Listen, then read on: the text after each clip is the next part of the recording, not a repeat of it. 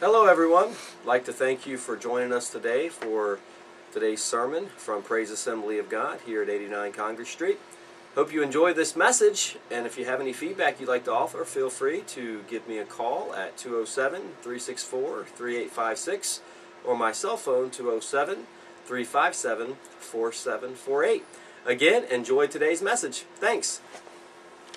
God, and they get down on their knees and they begin to seek God for His favor, for His blessing, for His anointing. Begin to seek God for His will to be done in their life. And that comes through prayer.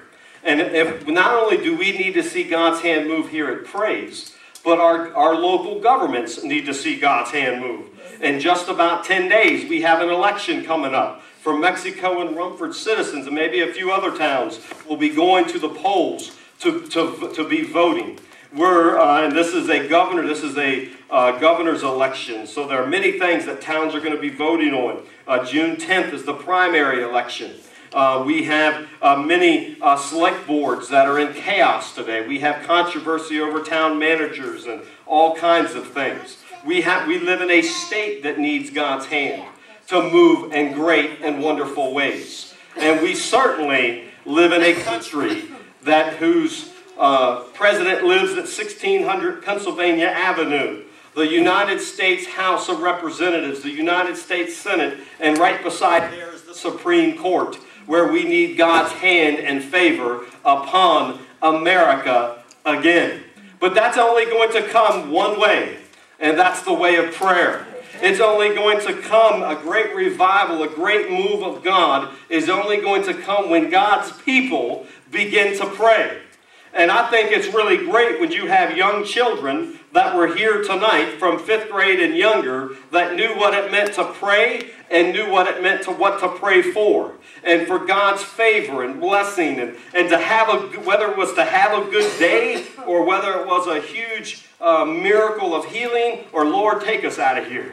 Jesus prayed for us to pray that.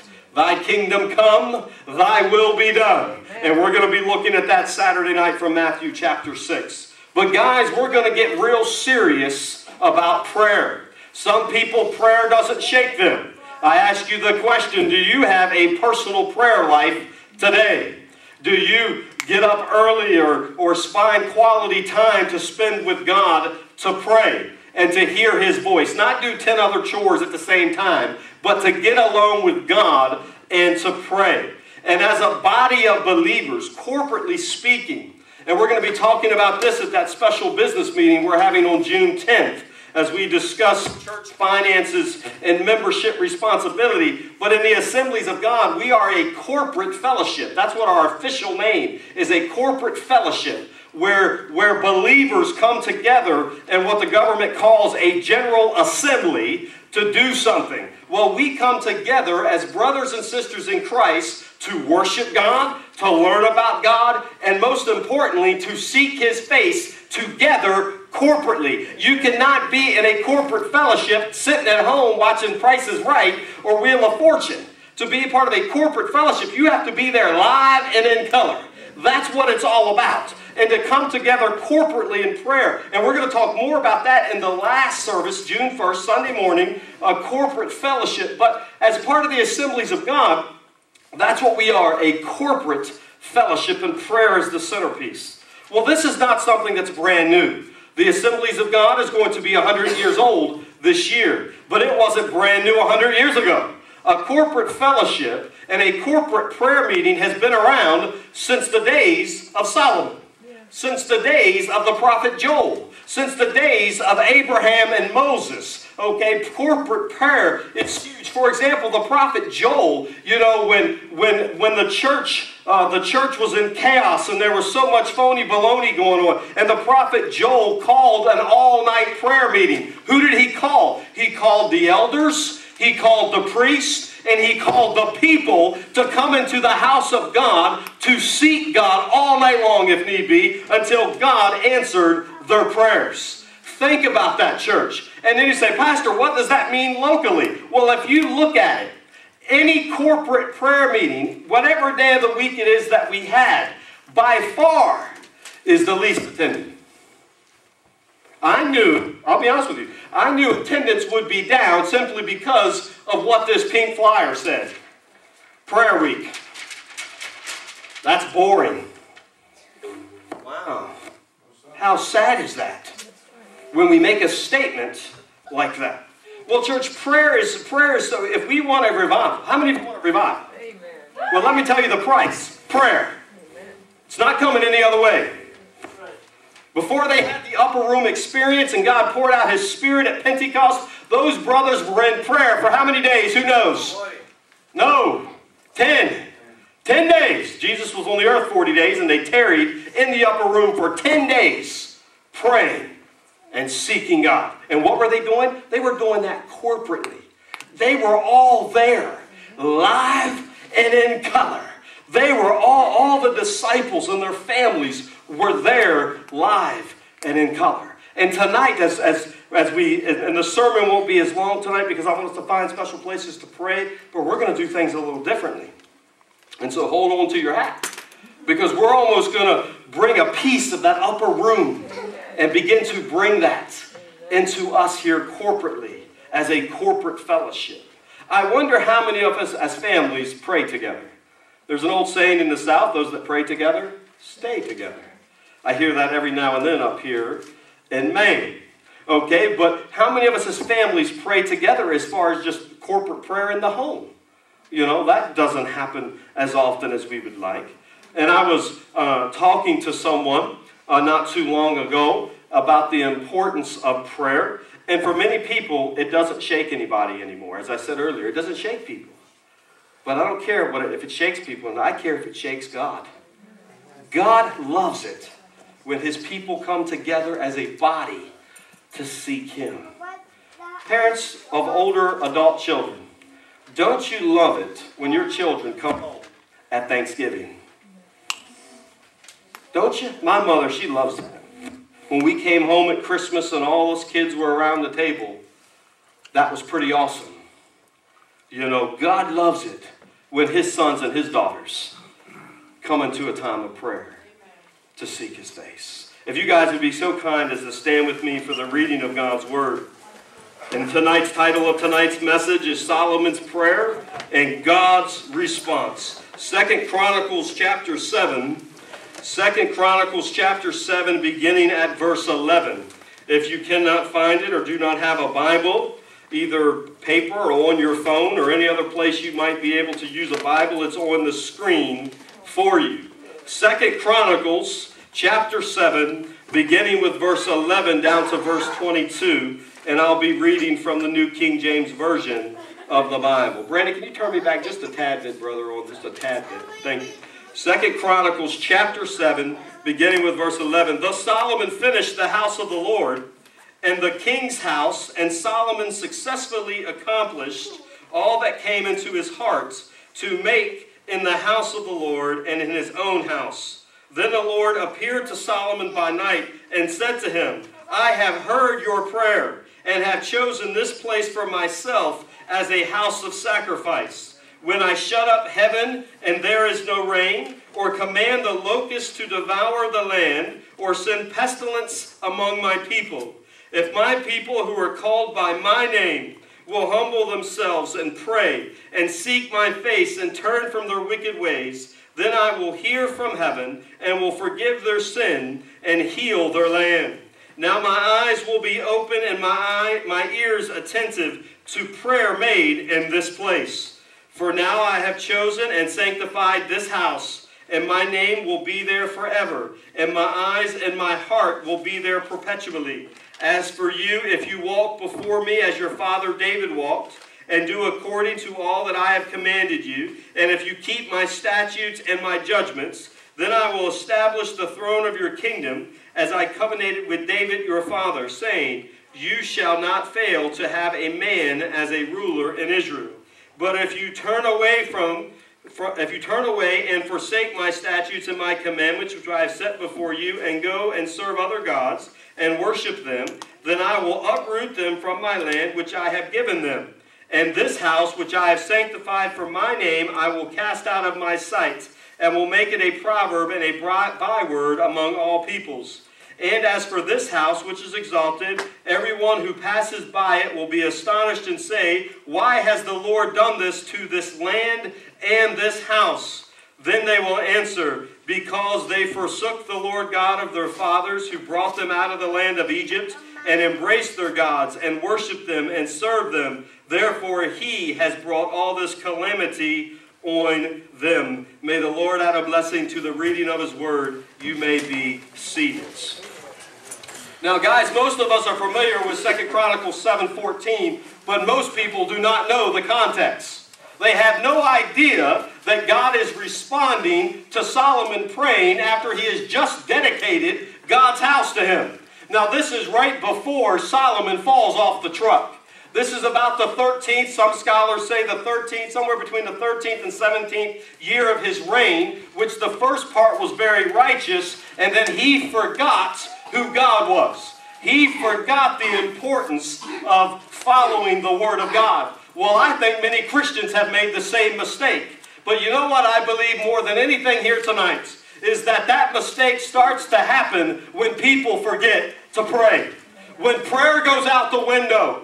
Solomon, he said a corporate prayer. If you read the first 10 verses of 2 Chronicles chapter 7, you will see an awesome prayer from King Solomon. You will see a man who not had a problem with women, a man who did not have a problem with lying lips. This was a man who was walking with God just as his father, King David, was walking with God. This was a man that was close, and he corporately had a prayer meeting for the Israelites in God's house to come and to hear and to respond to.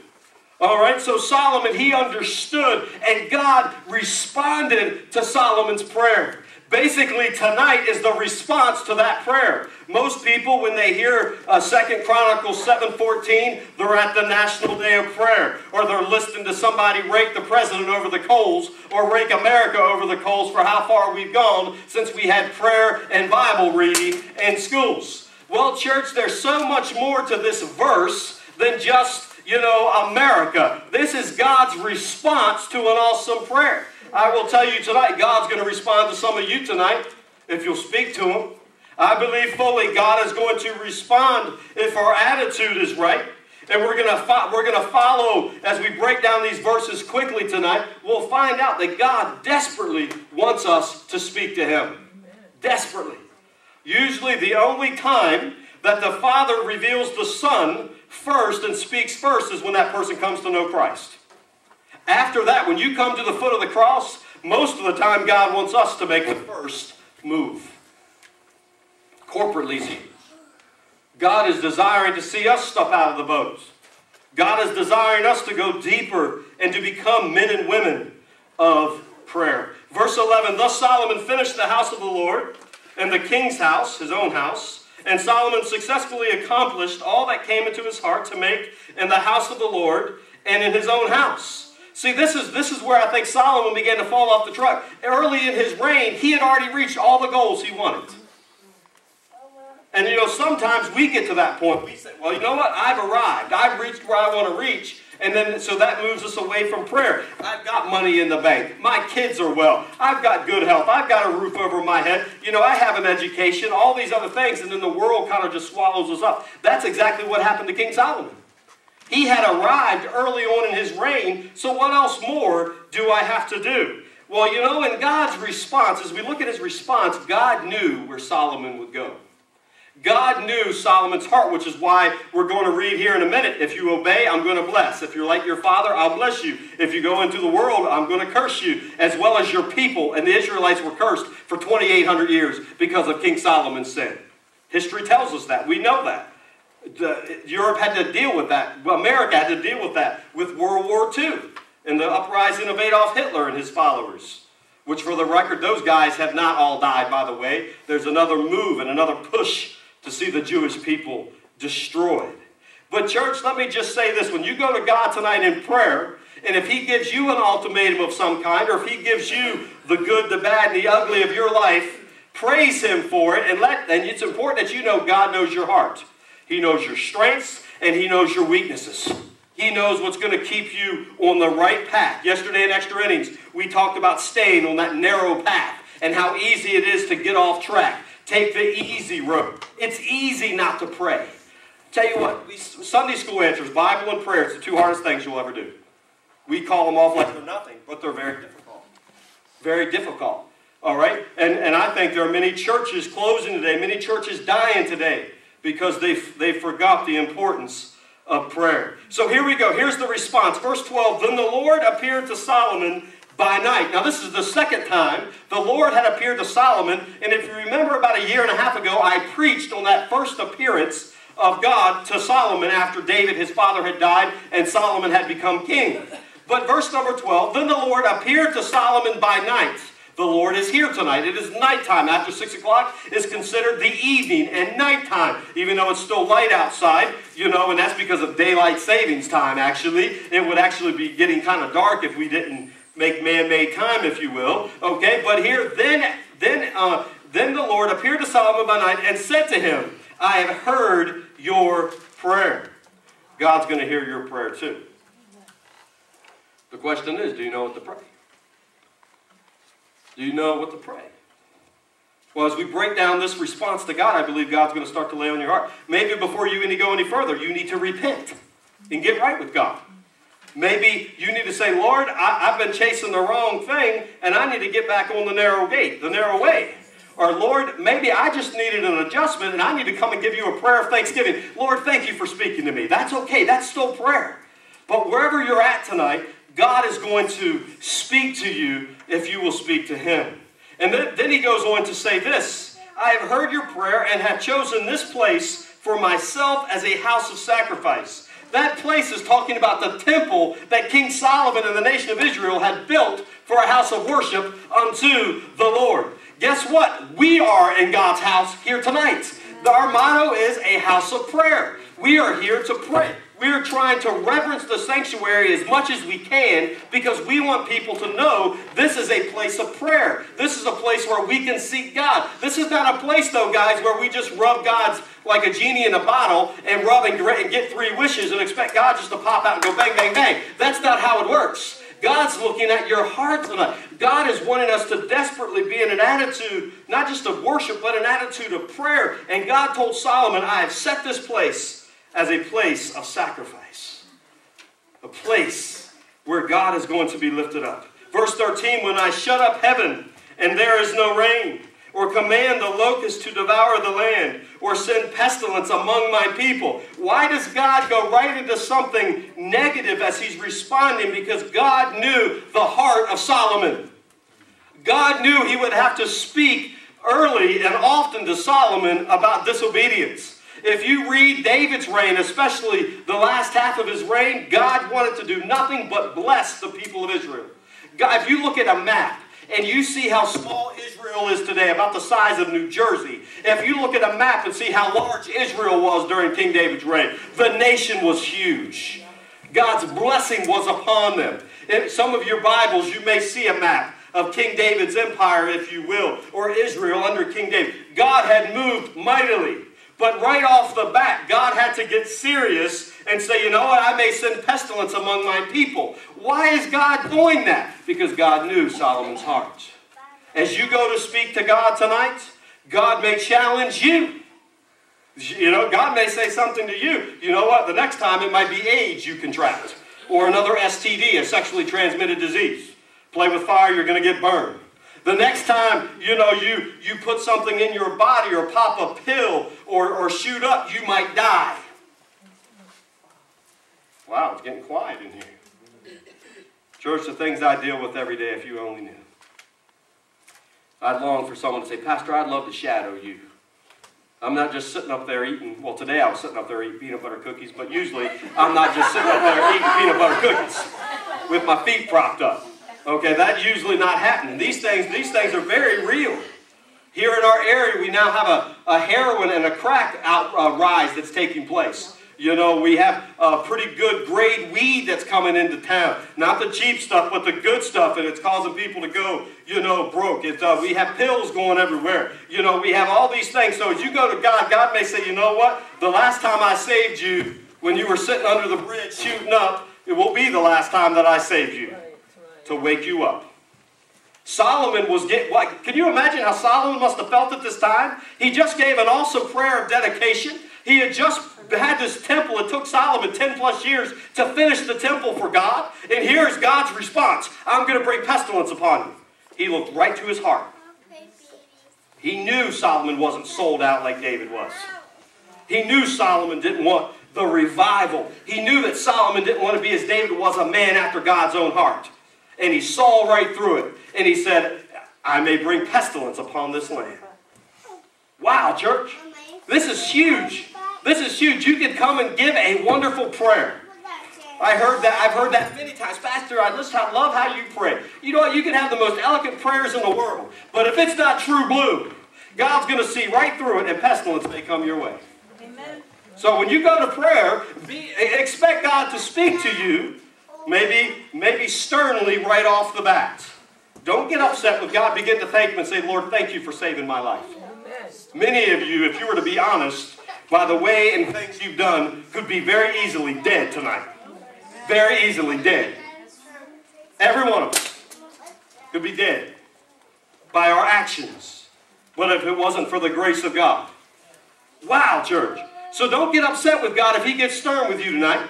Begin to thank Him, because God's looking into your hearts. Verse number 14 is the second half of that, of verse 13, really. But this is the verse everybody quotes as if it's its own verse, but it's really not. It's just the beginning of God's response. And He goes on to say, if my people, the Israelites, God's chosen people, followers of God, which is us, if my people who are called by my name will humble themselves. Church, prayer requires humility. God was looking for humility. Don't just come up here because I need something, I need something, I need something. Again, God is not a genie in a bottle. He's the King of Kings and the Lord of Lords. He's looking for humility. And we're believers in Jesus Christ. If you're a believer here, you are called by the Lord. Your body now belongs to the Lord. You need to be that person of humility when we go to God in prayer. I'm really excited because next Sunday, June 8th, is Pentecost Sunday. But I'm really excited because on Father's Day Sunday, I'm going to be starting a 3-part series on the blessings of God. I'm really looking forward to it by how God can bless us. And God can do great things. Mary and I are really excited because many of you know that we've been praying and trying to purchase the house down the street from us, a 4-acre horse farm, and we've been trying to purchase that to get my parents up here, since my mom's health hasn't been good, to get into foster care because our current house does not meet the requirements by the state of Maine. Our windows are too small, our doors too small, all that other nonsense. You know, we've been trusting the Lord. But we say, Lord, we know it is your desire. If we just remain faithful, you'll be faithful to us. And let me just say this, guys. And I'm not doing this to toot my own horn. I'm doing this to toot the horn of Jesus Christ. And that is simply this. On Monday, June the 2nd, at 11 a.m., we're rolling up into the attorney's office to close on that house. Praise the Lord. And we're buying that house, guys. I'm excited. We're buying that house for half the price when we first started 5 years ago. Hallelujah. God is good. God is good. I called my parents and said, Mom, pack your bags. You got a room. Amen. And you can get your sanity again. Wow. But God can move. So I'm really excited about the blessings of God. So I don't want anybody to think God doesn't want to bless. God does want to bless us. He wants to give us good health. He wants to heal us. He wants to meet our needs as we're faithful to Him. He wants to open and find favor upon our life. You know, He wants us to be like the widow where the oil just kept multiplying over and over and over. You know, there in Elijah with 1 Kings chapter 17. He wants to bless and do. So I'm looking forward to that. So don't anybody get, you know, as we look at the sternness of the first part of God's reply, don't get too upset. But get serious with God. If my people who are called by my name will humble themselves and pray and seek my face and turn from their wicked ways, and I will hear from heaven and will forgive their sin and heal their land. Church, if we're going to pray, God's going to speak to us, and He's going to speak righteousness into our life.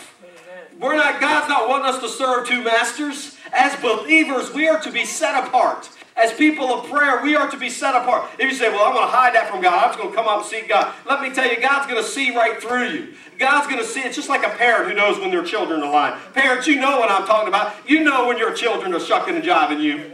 You know exactly what I'm talking about. You know, and so God does too. So when we go to God in prayer, we have to go with humility. We have to seek His face and pray, which is what we're going to do here in just a few moments. We have to say, you know what, Lord, I'm repenting. I'm turning from my wicked way. We're all firing on Washington, D.C. You know, we're all guilty of it, but you know where revival in America starts? It starts with each and every one of us. The silent majority, the grassroots of revival moving forth. And it starts here at 89 Congress Street, and we're going to take it to Augusta, Maine, and then travel down 95 to Washington, D.C., and God's voice will be heard in us. That can start with one church. You say, Pastor, what do you mean? I tell you what, George Whitfield has started in one church in Rhode Island. And a great awakening broke out. Pentecost in the upper room. It started in one place, the upper room. The Acts class, I believe you studied that. And how it spread all across the world at that time. And it can do the same thing here. But the Lord says, then I will hear from heaven and forgive their sin and heal their land. Where does it start? If my people who are called by my name will humble themselves and pray. Prayer is the centerpiece of it. We can't do this without prayer. Prayer shouldn't be boring. If prayer is boring to you, then you're telling Jesus Christ He's boring. You're a boring friend. Prayer is simply talking to God. And God has a lot to say to us. Say, Pastor, I don't hear Him say anything to me. When I hear that, that tells me somebody hasn't been praying. Because I know God will speak. I know God. You can't say, well, I want God to answer my prayer, but I want to keep doing this thing, that thing, and this thing, you know, rob, cheat, and steal, and live like the devil and all that, then expect things to go quiet, because the Bible does say what will make God's voice go mute is sin. Disobedience will turn God off. What separates us from God? Sin. So we have to be humble and repent and turn from that sin and pray.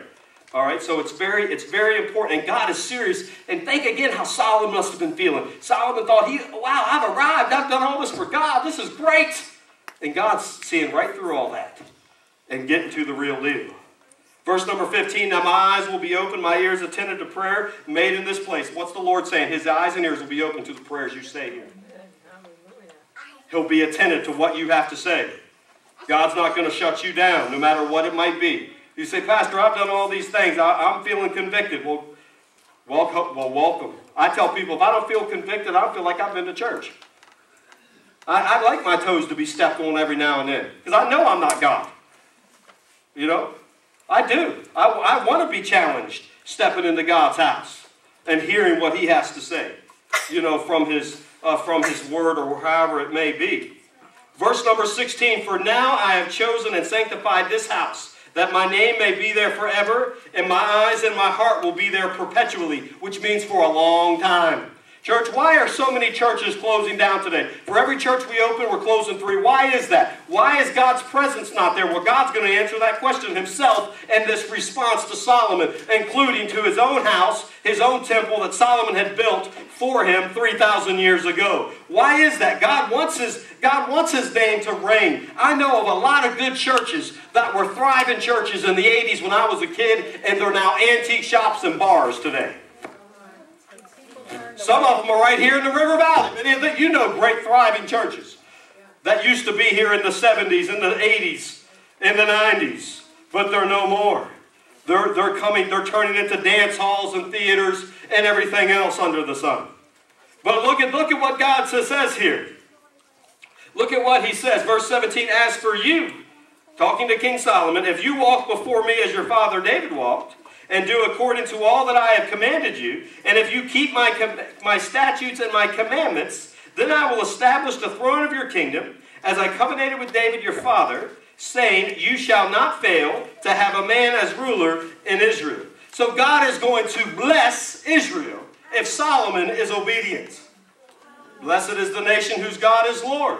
God is going to bless America if our president begins to seek and to live out the righteousness of God, which is why you need to pray for him. I don't care if you don't like him or not. You need to pray for him. You need to pray for the leaders in authority. Could you imagine if our president caught fire for Jesus Christ, how that would just move? It'd be like Constantine when he came to know God in 321 AD, and a great move of God went around this world. All right, could you imagine if that happened? But here, this is important stuff. And as God is responding to Solomon's awesome prayer. He says in verse 19, but if you turn away and forsake my statutes and my commandments, which I have set before you, and go and serve other gods and worship them, then I will uproot them from my land, which I have given them, and this house, which I have sanctified for my name, will be cast out of my sight, and will make it a proverb and a byword among all peoples. Which means God will just let it fall apart. Wow. We're getting serious. Remember, that's how we open tonight, by getting serious with God. Prayer is huge to God. God does not want anybody coming into his house and making a mockery out of the house of God. Making a mockery out of a righteous nation, such as Israel, which was so close to God. But God saw through Solomon, because he knew where Solomon was going to lead his nation. And like I said, Israel had to suffer for 2,800 years. People say all the time, Pastor, why did God allow Hitler to come to power? Because he had to wake up his people. And he did. Israel became a nation again in 1948. And the prophet Ezekiel said, as the dry bones come alive, would lead to the second coming of the Messiah. Matter of fact, the same generation, Jesus said in Matthew, the same generation that saw that take place would see his second coming. In America, we call that the baby boom generation. That's pretty cool stuff when you think about that. But he says here that God will uproot that. His house will fall apart. Church, does anybody here want Praise Assembly to fall apart? No. People ask me all the time, Pastor, how is it that the church is growing? How is it that God's favor is upon your life? I was just asked that question yesterday at pastor's prayer meeting. And you know what I told them? Yesterday's pastor's meeting is Saturday night prayer meeting. I will go to my grave believing that. When we saw God's hand start to move was on September the 8th, 2008, when we started having prayer meeting on Saturday nights. And we stuck with it. We had tried other nights. We tried Sunday night. We tried Friday night. We tried making it part of Wednesday night service. Attendance was just stayed the same. When we said, you know what, we're doing Saturday night. This is where it's at. No matter who comes, this is what we're going to do. And you know what? We saw God's hand start to move. That's right. Prayer. Raj can tell you. He was there. Amen. And it was 5.5 years ago we've been doing this.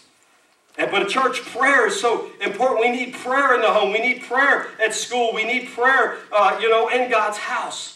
But I'll tell you, if prayer is missing corporately, if we don't understand the importance of prayer week like this here this week, God's favor can go bye-bye. There can be other issues. We're in strong negotiations now with the owner of this building. We're here and we're struggling financially because only 57% of the church is tithing. 57%. The lowest it's been since 2004. Crystal did those numbers for me. Wow, that's 10 years, guys. That's 10 years. Some of our kiddos weren't around in 2004. All right? And so we need God's hand to move. We need God's hand to move greatly. How's that going to happen? When God's people begin to pray. When God's people begin to come together and to seek His face. And understand, though, that if we don't do these things, then God's house, which was sanctified and set apart, the house that Solomon had built for him, was set apart from God, and God just let it go bye-bye. Because of sin and prayer that was made out of mockery.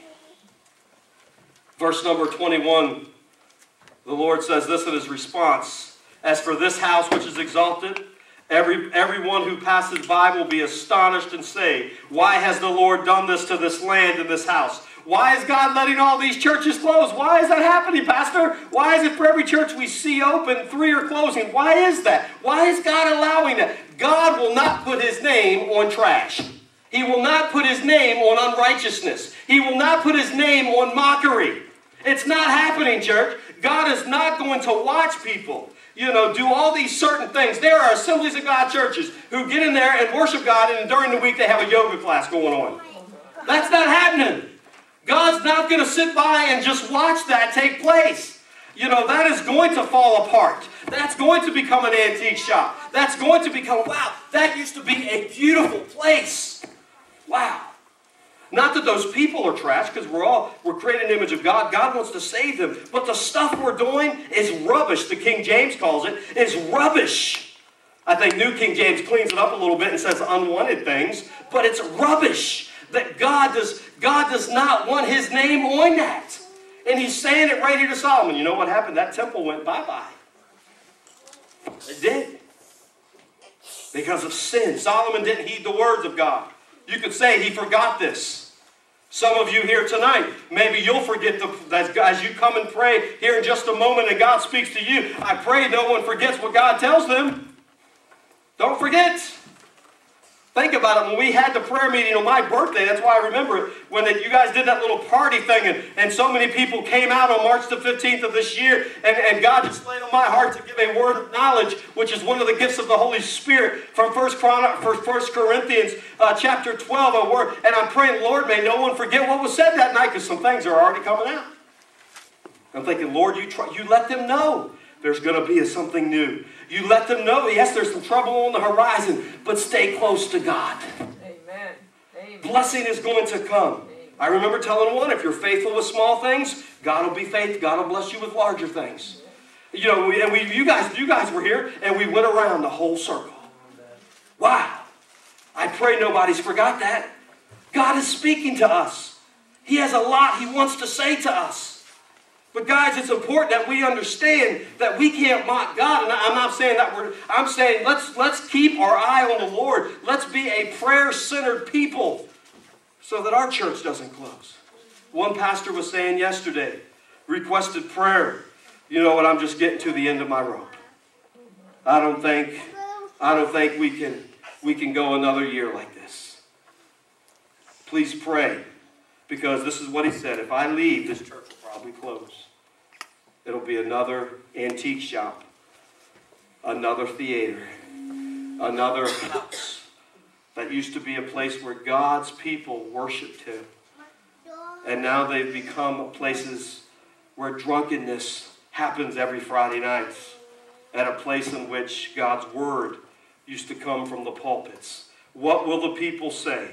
Verse 22, then they will answer, because they forsook the Lord God of their fathers, who brought them out of the land of Egypt. The Exodus story, for those of you that don't know what that means. When God brought his people through Moses and then Joshua out of 400 years of bondage and slavery, out of the land of Egypt, and embraced other gods and worshiped them and served them. Therefore he, the God of this universe, has brought all this calamity or disaster on them. Guys, may we be people of prayer. God's response to Solomon was not easy.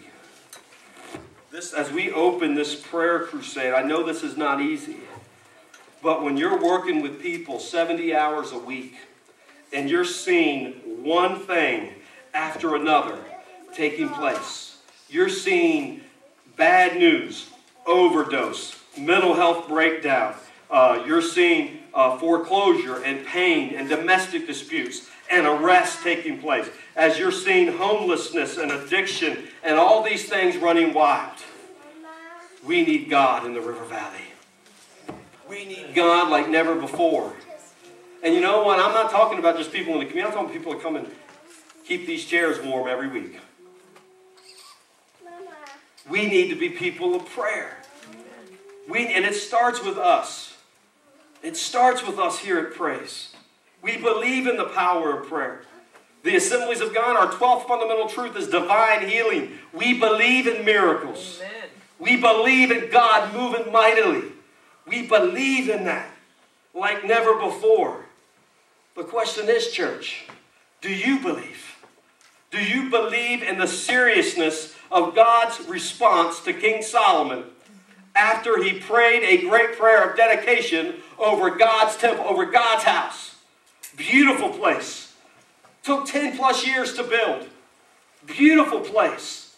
And God's opening line: I'm going to bring pestilence upon you if you sin. Wow, if you forget the ways of King David. Guys, may we not forget the righteousness of God. May we not forget who we are. We have some big decisions coming up. When we sit in our ministry team meetings the second and fourth Thursday of each month, we're not just up there counting how many pencils we want to buy. We're looking at some serious spiritual issues, some serious matters, some things that quite frankly are a matter of life and death, heaven or hell. We're looking at some serious things.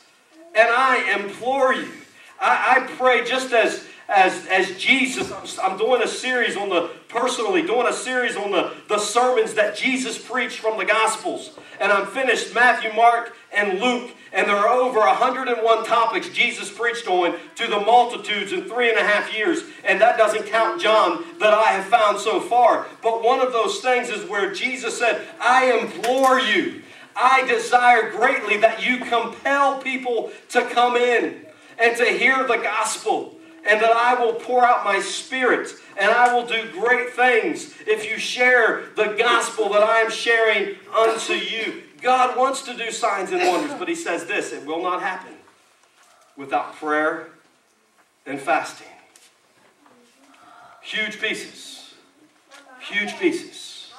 This is what I want us to do tonight.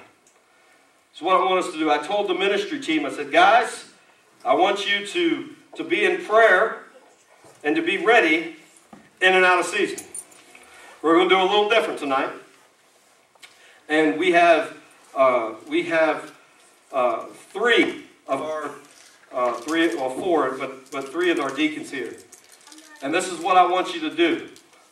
I want Erica and Alex, Erica and your family, Erica's one of our deacons. I want you to come over to this side right here, this wing right here. All right? Vince, come on up here with your family, up here to where your wife is and your dog. Come with them, brother. Andy and your family, I want you to go over to this wing over here. Everybody else, stay put. This is what we're going to do. All right? Honey, you can come on up to the piano if you want. And we're going to get serious with God. But we're going to count off by threes. All right? Per family. Okay, so your family. If you're whoever you came with, that's what family you're a part of, okay? All right, so that's what we're going to do. All right, here we go. Right here in the front. 1. You're with them. 2. Ranks.